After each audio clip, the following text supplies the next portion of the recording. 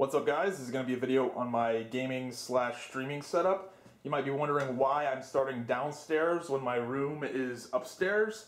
Well, I figured you guys would find this to be pretty interesting.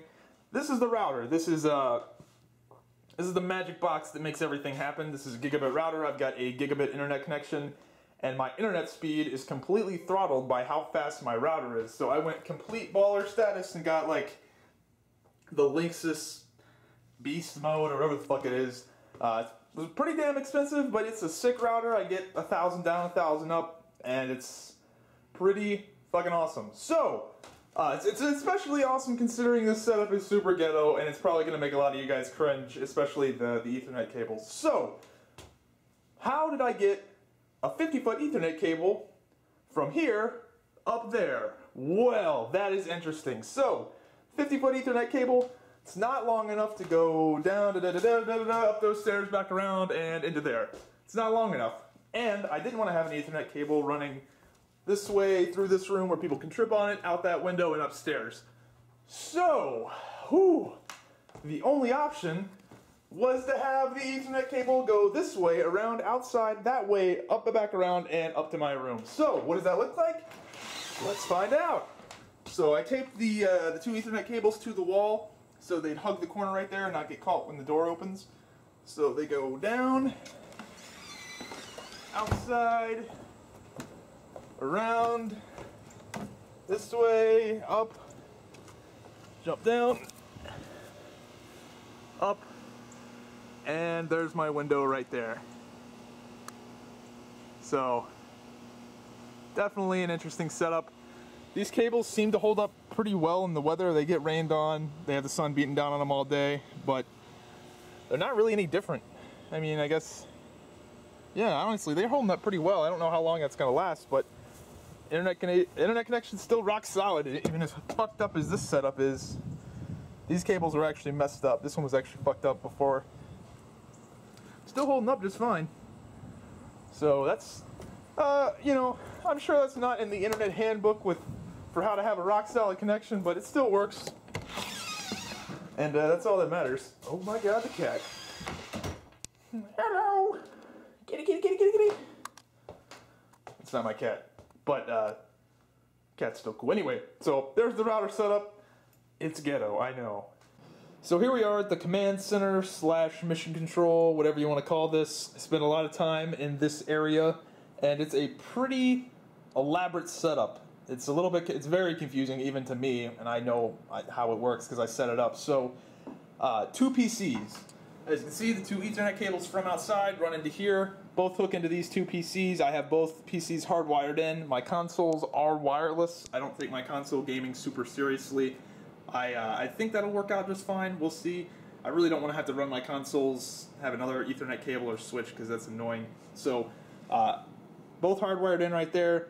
And the black PC, all this PC does is all this does is stream. This is all this computer does. All this computer does is play the game. So I can crank up my stream settings on this PC and not affect my gameplay at all. So I can record in 60 FPS and stream in 60 FPS. As you can see right here, I'm previewing my stream in badass quality. It's at 151 FPS. Ba-boom. This is this is what I play on. So when I move around, you see it right there. Technology is cool. So, let's get into the more elaborate part of this setup. So, this right here, so the screen 1, the HDMI goes in, or goes out from this PC to get this image. So, this image has to be split. So, boom, there's the HDMI from gaming computer. That has to be split into two. One is the monitor right here. The other is the streaming PC. HDMI in, goes into the streaming PC, wherever the fuck that is, and gets put right there. Ba-boom. And the second monitor is easy, it's just put in, it's just, hardwired in normally. This wire goes into gaming PC, you got two monitors. This monitor is hooked into this PC so I can see what the fuck is going on this PC. This mouse controls this right here, the gaming PC. This mouse This mouse right here controls the streaming PC. This keyboard controls the gaming PC. This keyboard controls the streaming... No, this keyboard controls the streaming PC. This keyboard controls the gaming PC. I don't really need a keyboard very often for the streaming PC because I pretty much just click on OBS and, you know, click on shit. So it's on the floor. Occasionally I need it, but not really. So, where do I want to start off next? Got the cable management, blah, blah, blah. I need access to all of this shit. All of this shit I need access to, which is why it is like this, so I can easily get in and find the cables I need to. Oh, here we go. Whew. So, audio. This is where things get really fucking retarded. Getting audio from one PC to another in a high-quality format is probably the biggest pain in the ass ever. So, let's get started. You need a mixer board. The audio out, I have a headphone out right there. That goes into... What does that go into? Audio out. Okay, so that, the headphone out goes into these two wires, which get hooked into the mixer board. The mixer board goes into the streaming PC. This is my mic. This mic is the audio for the streaming PC, and it's on a fancy little arm that I just recently bought, which is really fucking awesome. I should have bought one of those a long time ago. So, you've got boom, audio from... Did I just turn a knob? Oh my god, did I just turn a knob? I don't think I did. By the way, this is a pain in the ass to set up in terms of audio levels. Anyway, so audio from gaming PC, audio, mic input, audio input. That goes out this little USB wire thing into the streaming PC. And the streaming PC gets the audio, as you can see. I'm gonna tap on this mic. Bloop, bloop, bloop, bloop, bloop, bloop, bloop, bloop, bloop. And you see it going up and down. Fancy, I know. So, the audio is a pain in the ass to configure and set up and get right, but 2PC setup is really awesome. I can record in super duper high quality, and it's awesome. So, 2 mics. This mic cord goes... Holy fucking shit. How do I get... Okay, so this... Okay, so the mic... This mic, this is my streaming mic. This is the audio this is the mic that OBS gets. So that has an XLR cable that goes into the arm of the mic.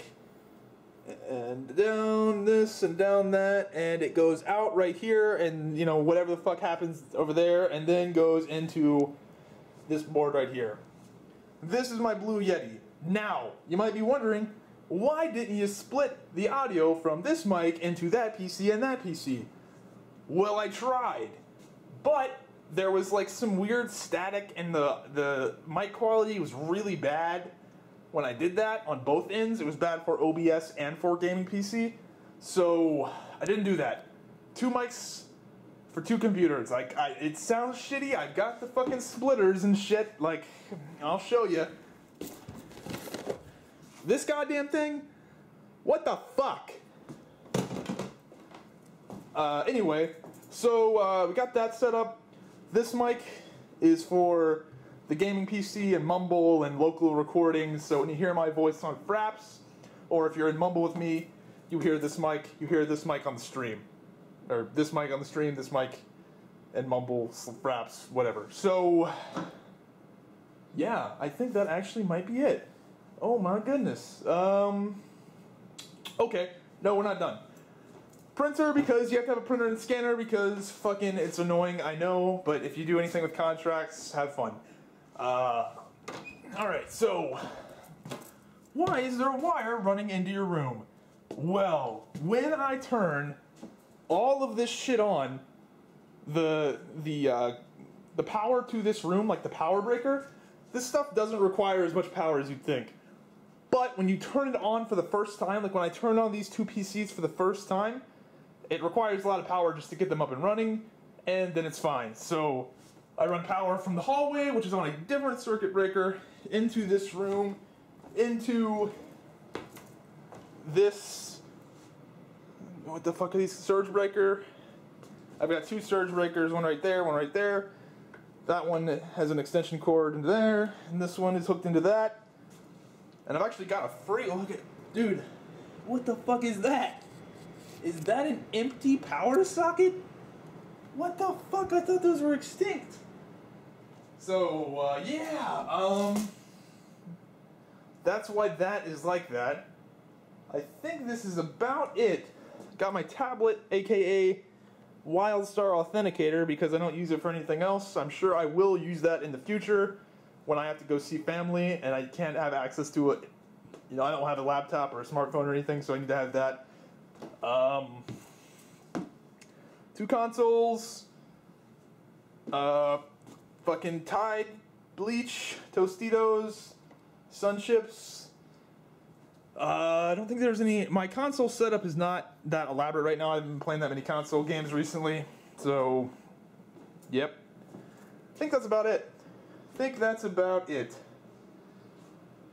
So yeah, hope you guys enjoyed the video, and I'll see you guys next time. I had a lot of fun. I'm not gonna lie. This was super refreshing. I saw Hot Dog play Battlefield 4. Like, the little EA Origin thing popped up like 2 days ago, and it said Original Hot Dog has logged into Battlefield 4, and I was like, you know what? That sounds pretty good right now. And I've never really